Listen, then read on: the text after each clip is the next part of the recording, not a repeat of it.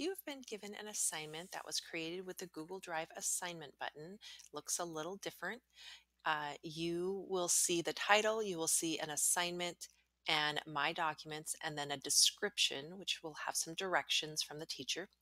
To open your file or your document, click My Document, and you will now see the file type right here. So it could be a Google Doc, it could be a slide, a sheet, etc. This one happens to be a Google slide.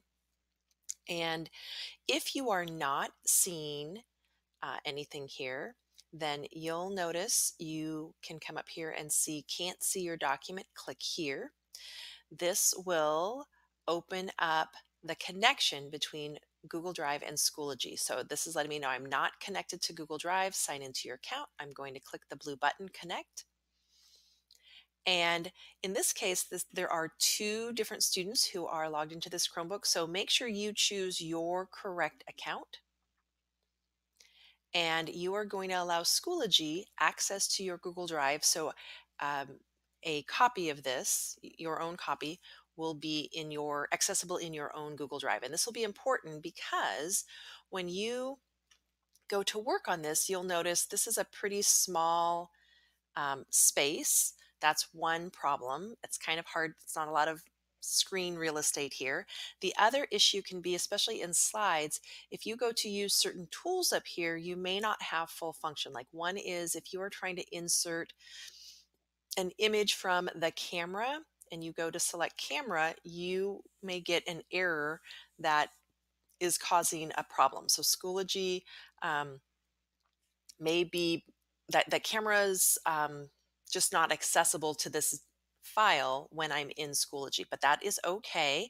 You can still access it. I'm going to go back here. I need to hit refresh because this is just kind of stuck in this loop. So go up to your reload this page.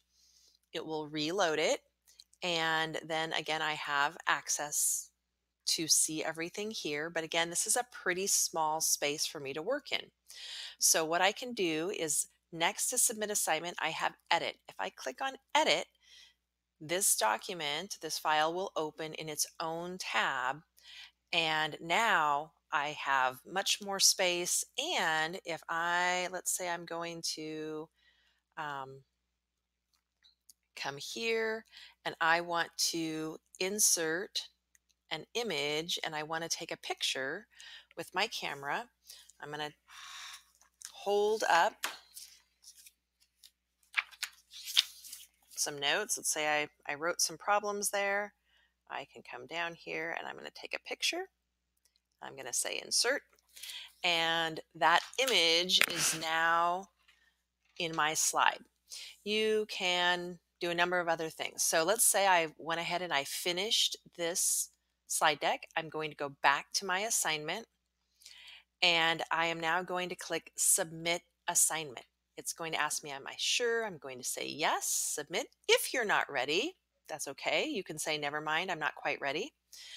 But if you are, go ahead and submit. I'm going to say done. And now this assignment has been submitted. I can still make changes to this up until a point my teacher grades it. It's letting me know this assignment has not been graded. So if I want to make a change, I can still do that. I can go in, I can click unsubmit. Now I'm back in my document. I can hit edit. I can make the changes I want. Like, whoops, let's say I forgot to put my name.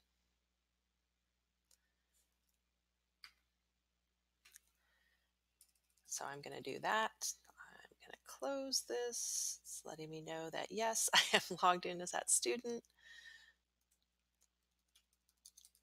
I'm going to put name. Now I'm ready. I'm going to go back and I'm going to hit submit. Once the teacher has graded this assignment or the due date has passed, I would no longer be able to submit. I would have comment access only. So if you needed to make another change, you would need to contact your teacher and ask them to unsubmit it so that you can make those additional changes.